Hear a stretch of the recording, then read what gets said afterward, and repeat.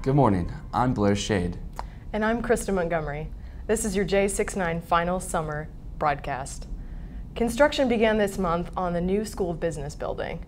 The old tennis and sand volleyball courts were demolished at the site on Naismith Drive, east of Allen Fieldhouse. Thanks to a $20 million donation, the new building will be named Capitol Federal Hall and is expected to be completed by fall 2016. Summerfield Hall will undergo renovations, and according to Gavin Young from the Office of Public Affairs, no decisions have been made on what tenant will take over. Lawrence residents protested in front of the Lobby Hobby at 23rd Street after the Supreme Court handed down the Brewer v. Hobby Lobby ruling earlier this month.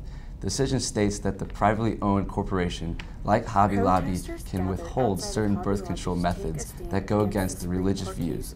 There are 89 people protesting. Hobby Lobby has no objection, however, to 16 FDA-approved contraceptives. According to HobbyLobbyCase.com, a website set up by Hobby Lobby and the Beckett Fund, the craft store will provide coverage for all but 4 contraceptive methods. The drugs and devices Hobby Lobby claims interfere with the implantation of a fertilized egg include 2 types of IUDs and 2 types of emergency contraceptive, specifically the Plan B pill and Ella. The recent Supreme Court ruling allowing Hobby Lobby to refuse medical coverage of these types of contraceptives goes into the biological definition of conception itself. Hobby Lobby says that providing these 4 contraceptives violates their religious conviction that life begins at conception. The Lead Center, in joint efforts with the student union activities, will allow students to perform live on stage. Derek Kwan, the new executive director for the Lead Center, is looking to give students more real-world experience by allowing them to perform alongside well-known acts. We have established an official relationship with student union activities, and so you're going to see a lot more programming at the Lead Center that is geared towards students. We also, for the first time from a participatory perspective, have programmed special guest artists with student ensembles that are actually promoted as on our season.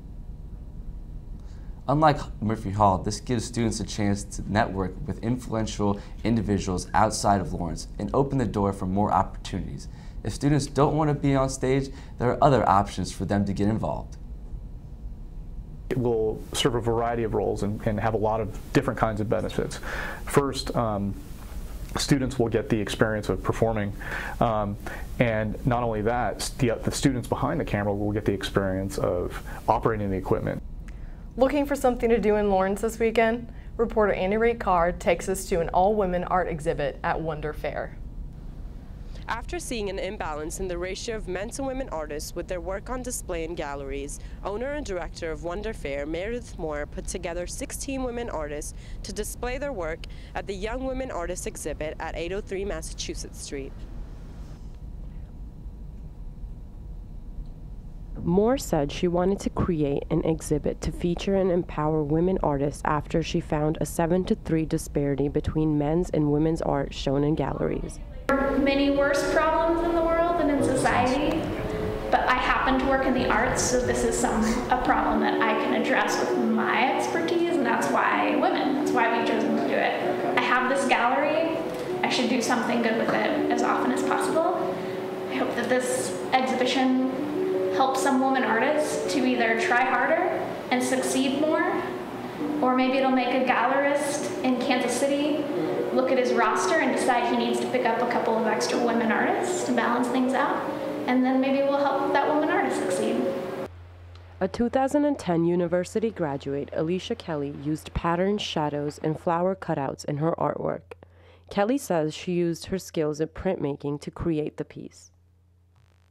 Like Seedco, where there's men and women working together and we're on equal boundaries. I don't feel any weirdness or any shyness. I also think women can sometimes make themselves shy, and I've been there where maybe you're not confident about your work, but it's, when you have the backing and the passion for it, it should show.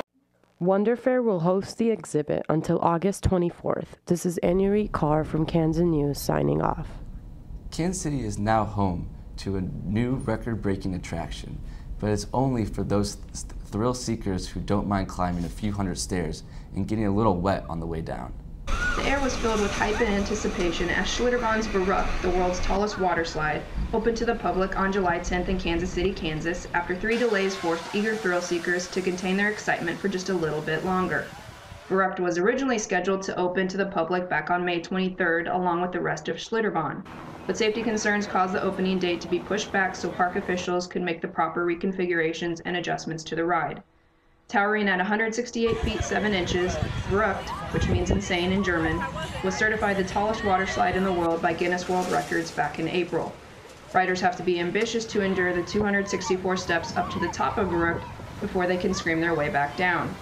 The ride features a 3-person raft with specific height and weight restrictions to ensure riders' safety. Parkgoers had mostly positive adrenaline-filled responses after departing their Verrückt rafts on July 10th. It was free fall, it's awesome.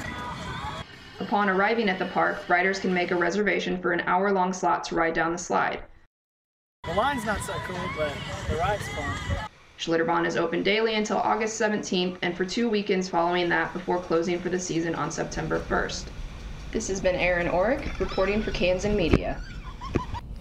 Well, Blair, I cannot wait to try that out. Yeah, that is pretty impressive. It looks pretty wet as well. I'm very excited to try that as well. All right, after the break, Ben Carroll will join us with his special guest, J.J. Amelia. Stay tuned.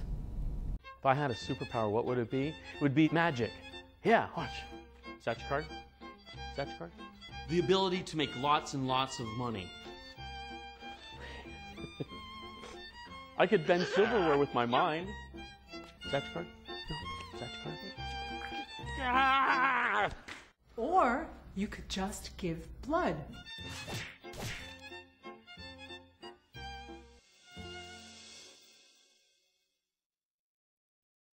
Welcome back, and now we are joined with Canton sports writer J.J. Amelia. And J.J., thanks for joining us today. Yeah, man, thanks for having me. It's summer semester's kind of winding down, and football's right around the corner. And as we know, Big 12 Media Days happened earlier this week, and Charlie Weiss kind of fired himself as offensive coordinator, and kind of brought in a new spread offense. Kind of like, what are like your thoughts and opinions on the new offense? Well, John Reagan, he was a former offensive coordinator at Rice. He's going to bring in a little bit different system, and Charlie Weiss is not going to really have much to do with it. He'll kind of oversee it during the week, but on game days, he's not going to be a part of it at all, and just focus on managing both the offense and the defense, the head coach position, rather than trying to manage everything.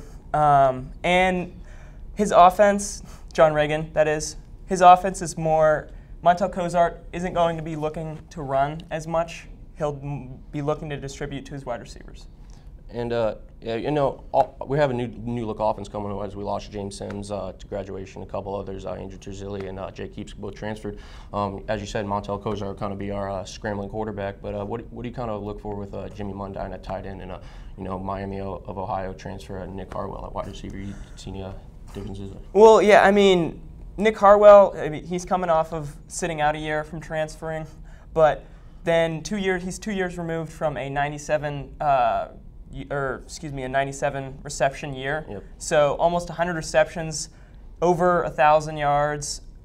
He was always a great target, and Miami of Ohio was never the best team. They were sometimes worse than this KU team has been these past couple years, and he was still able to contribute to the team. So that's a great thing to have coming in this year.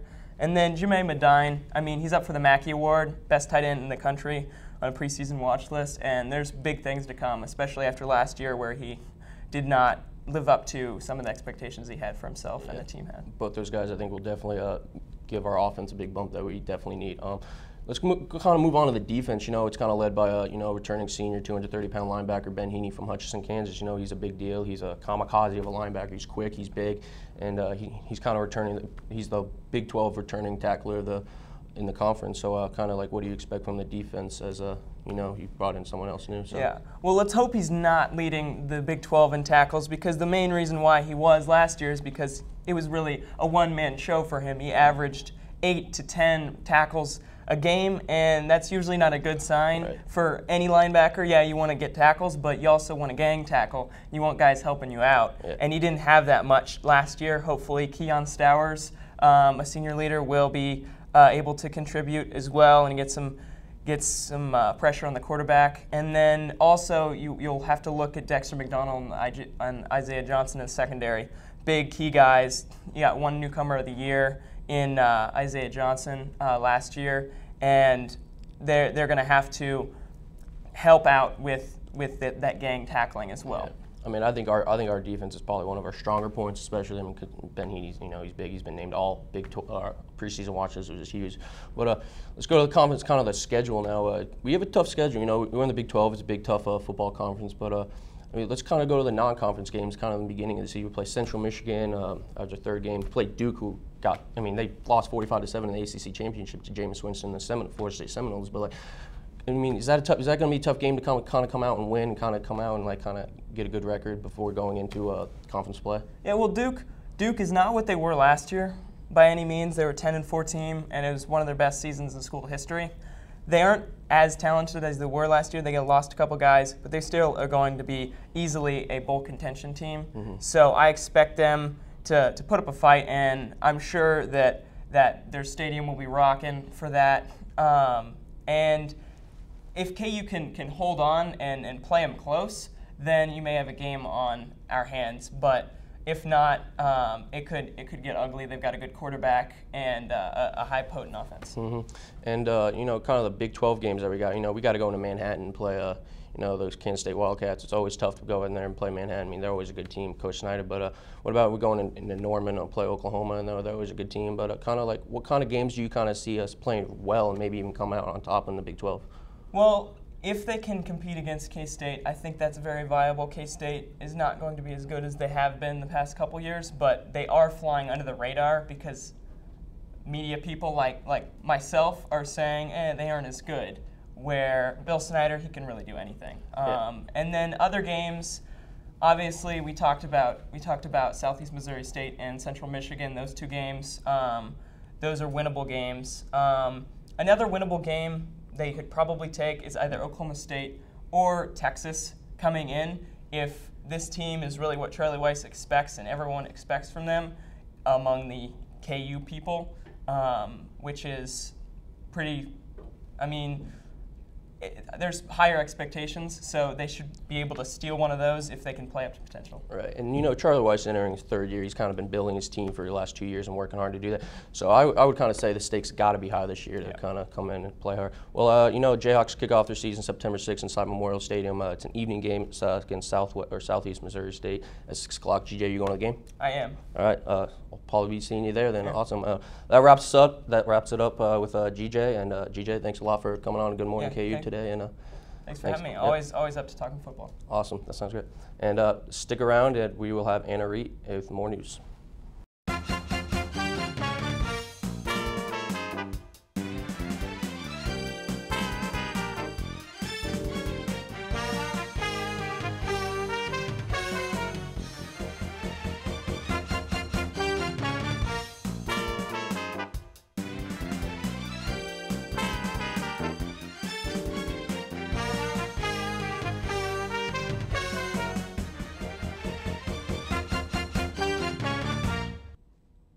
Ramadan, the 9th month in the Muslim calendar, began on June 29th this year.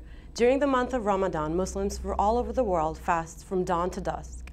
Muslim fasts demonstrate obedience to their God, Allah, by willfully abstaining from eating, drinking, and having sex. Ramadan is a means for spiritual and moral improvement and rectitude. The last day of Ramadan is Eid, which happens about 29 and 30 days after the first day of fasting. This year, it ends on July 29th, and celebrated with a big feast with family and friends. It's been a relatively mild summer, which has been a pleasant surprise for students who stayed in Lawrence. Kate Shelton has a story about cooler weather sticking around. For the normal scorching month of July, it's been unseasonably cold. On July 15th, Lawrence reached a record low of 52. Highs for the entire week were only expected to be in the upper 70s. Local hotspots during the summer, such as Clinton Lake and various pools, were virtually empty this week. Chris Schubert was out walking his dog during the cooler weather this week. I'm enjoying the cool weather. I get really hot really easily, and this is perfect weather for me. This cool weather is caused by an upper-level low from the northeast Pacific region. This pushes the cooler air to the Midwest and the plains. Emma Shelton said her plans were changed because of the cold weather. I had plans to go swimming with friends yesterday, and we had to cancel because it was too cloudy and the water was too cold. However, temperatures are forecast to be back up in the upper 80s and lower 90s this weekend. This is Kate Shelton reporting for the University Daily Kansan. Getting around town is already difficult, but add construction to that scenario and you might have waiting in traffic for a while. Here's how construction has affected some students this summer. Construction around Lawrence took place as classes ended. Many of the projects have taken all summer to do, while some might not be done until school starts. People found it hard navigating their way through it and finding new routes to take to work or class.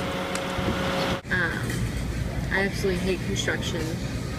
It's just a nuisance, especially KU's construction, because I have to go pick up my boyfriend from work because he didn't have a car, so I have to go around a long way around construction. Many people have found construction a nuisance ever since it began earlier this summer, although many construction projects are starting to end since school is about to start. The construction hasn't really affected me that much because I do try to avoid it as much as possible, but sometimes it does get very hectic because it like doubles the time it takes to get somewhere. This is Arena Chitanavon with Kansan. Welcome back. Finally, if you're looking for something fun to do this weekend, the Floozies are back in town. The Lawrence Electrofront Duo will be headlining at Crossroads tomorrow night in Kansas City. Brothers Matt and Mark Hill have traveled much of the country, but the past few months are excited to bring their music back home. Doors open at 6 p.m. and the show begins at 7 p.m.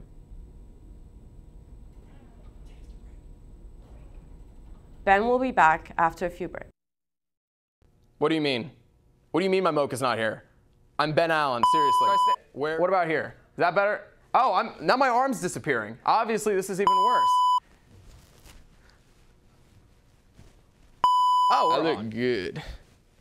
I look real good. Make sure you tune in on Wednesdays at 3 p.m. to listen to me and a bunch of other sports guys tell you what you've missed and give you a little bit of an inside perspective on some of the athletes and basically what we're thinking. Make sure you tweet at us at 3InKey on Twitter. I don't know where else you would tweet at us, but you should do that because I'm lonely and I need friends. Please follow me, Ben Allen Sports. It'll make your day better. Probably not. It'll make mine better, though.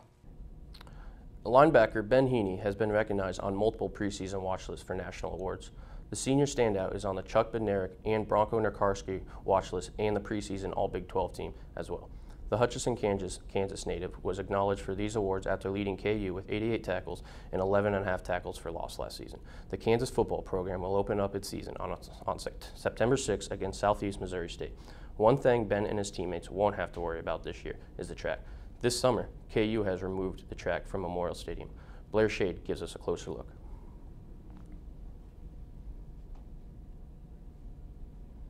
I'm here at the Memorial Stadium where the athletic department decided to renovate Crevisto Field and remove the track and replace it with turf. As you can see behind me, the track has already been removed, which started June 24th and will be a 6-week process. The track around the football field was a safety hazard, according to Associate Athletic Director Jim Marchioni. Marchioni added that the other track and field events caused safety issues as well as the all-weather track. Sure. I mean, you not only had the track, remember, Blair, but you had long jump runways and pole vault runways and jump pits and that kind of stuff. And landing on those is hard on the body. And so, fortunately, all of that will be gone. And Former KU running back Connor Embry confirmed the lack of safety with the track in an email to the university media. Embry said the track was always on his mind when playing, and Tony Pearson's concussion last season was caused by the track during the Texas Tech game on October 5th. After removal of the track, turf will extend 37 feet longer on both sidelines and 80 feet longer behind the north end zone. According to Marchioni, this will provide a better optical look for the fans, and a student agrees. I think it's good for students because it could potentially add more space, and for our alumni as well, they could potentially put in more seats. And I also think it's important for the university because it doesn't look like we have a high school football team playing there anymore. KU's volleyball team will have additional opportunities to showcase their skills on the national platform this season. Every home match will be aired on ESPN3 this season, with 2 matches featured on national television. From a recruiting standpoint, head coach Ray Bouchard says the ESPN3 option is important for out-of-state families who can't attend in person. The Jayhawks' first national appearance will be on October 5th on ESPNU against defending Big 12 champion Texas Longhorns. The second match will be aired on Fox Sports Network on October 22nd against Iowa State. If you're not into varsity athletics or intramural sports, there are still some interesting sports you can get involved in. Krista Montgomery gives us a closer look at bike polo. I'm here in Edgewood Park, where every Tuesday, Thursday, and Sunday night, the Scary Larry Bike Polo chapter of Lawrence comes to play in this converted court, converted specifically to keep them off the streets. We've played in Lawrence all over the city, but then we were lucky enough to get the police called on us and ended up getting our own space because of that. The city worked with us to rent our own space, and now we're out here at Edgewood. Bike polo consists of 2 teams of bicycles who aim to hit a ball with mallets into the opposing team's goal. Enthusiasts play for a variety of reasons. You really improve your balance on your bike and your bike skills. So even that improves your bike skills just commuting around. I shoot goals not very much, but I do get goals. Yeah, I have a lot of bikes, and this just kind of seems to fit in with my lifestyle as far as a sport. The Lawrence Bike Polo chapter also competes in national tournaments. In 2009, we went to a tournament. My team got about middle of the road. It was our first tournament. It was the first time we'd actually seen hardcore bike polo except for on videos. Our other team got dead freaking last, so they got an award. And then we were hooked. We started participating in tournaments. You know, some students end up liking it because we go on trips around the country, and they get to meet people from all over the world and play bike polo and look at bikes and get new bike material and stuff like that. It's a pretty rad sport. This is Krista Montgomery, Canson Media. Finally, an evening with Naismith made an appearance in Independence, Kansas on July 2nd. The event was sponsored by the Alumni Association, and university libraries offered a free look at rare artifacts from James Naismith's life. Former Kansas basketball coach Ted Owens was in attendance to discuss his book and his time at Kansas. University libraries also contributed their photos on the display. Director of Communications for University Libraries, Rebecca Smith, said there were 40 to 50 different artifacts to see and hold. Artifacts included Naismith's personal measurements of athletes to a sock worn by one of the players. The 1952 National Championship Players Trophy was also on display. In case you missed the event, Smith said all the artifacts are held in Spencer Research Library and are available to view. That will wrap it up for sports. After a quick break, Blair and Krista will be back to wrap up our show, along with Jack Fay with the weather. Stay tuned.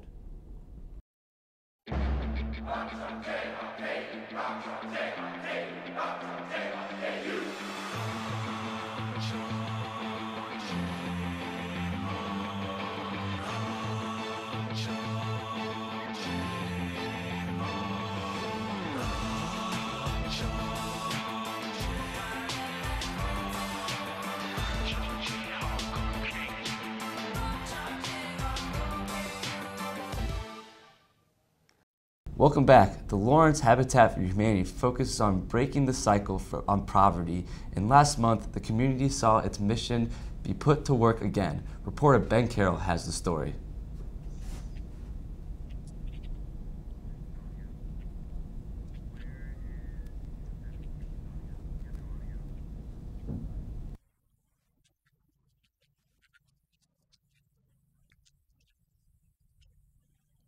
Man, it means a lot. No more renting. We can start doing what we need to do. It means a lot. The Logan family was chosen back in 2012 to receive the new home because they had a need and met the criteria that Habitat for Humanity looks for when choosing its donees. So they need to fall between 30 and 60% of the median income in Lawrence, which is about $77,000. Lawrence is on the high end. For Kamari and her 2 daughters, move-in day can't come soon enough. First thing I'm going to do is bring a rocking chair my mom bought me 14 years ago of her passing. So I still kept that rocking chair when she said, I knew one day I was going to buy a home, and that chair is probably going to be the first thing coming in this house.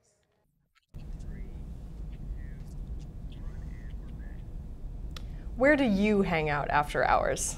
For some students, Perkins is the place. Jack Fay tells us why. Where can a student go on any given day, almost any given time, meet up with friends, do some studying, and get a quick meal? The answer is Perkins. So what makes Perkins a destination for students and others alike? I chose to meet at Perkins tonight because there's apparently, according to my parents, there's been a long-standing tradition of people who do not sleep at night coming here to drink coffee and talk to each other. I'm here, as always, preparing my takeover of the world. Just the fact that I was here, because I'm hungry. And I happen to be in Lawrence. Some students find Perkins a good place to quietly study. Gathering places like this have always felt like a second home to me. We're better to gather than where there's food, bottomless cups of coffee. There's just a nice, comforting atmosphere about it. That's basically why I come here. Because I know people here. If you're going to be up all night studying, a bottomless cup of coffee is a pretty good enticement. And when Jack's not at the Perkins, he's up on the roof. Jack, how's the weather up there? Looking gorgeous up here today. Lovely 71 degrees outside. For people that are trying to plan out the rest of their day, Jack, how is the weather planning the rest of the day? Rest of the day, it's going to be roughly in the high 80s, low 90s. And then this weekend, we're looking at, nothing but 90s. Nothing but 90s? What do you recommend for the weekend weather-wise, Jack? Weather-wise, Saturday's the only iffy thing. They've got 20% chance of a rainstorm coming, but apart from that, it's going to be clear skies all weekend. Sounds great, and people have a great weekend. Thanks for watching the last edition of Journalism 699. Stay classy, Lawrence.